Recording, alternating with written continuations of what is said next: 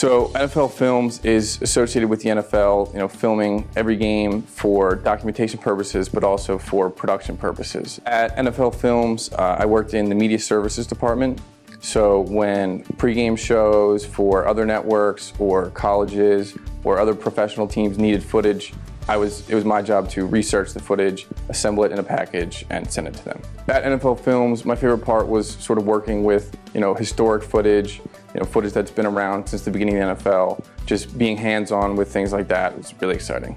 It's a real honor to be able to work with such, high-pressure information and, confidential footage. So my current position as a team video intern for the Philadelphia Eagles, each day we film practice, bring it inside, edit, break down the film, send it out to coaches. We're really a resource for the team, for the players, so whatever they need video-wise, that's what we're there for. I think that my internships have shaped what I want to do post-graduation, just giving me an eye into what I could possibly doing, see people in full-time positions that I could see myself filling. I think without that, I wouldn't have known what I want to do.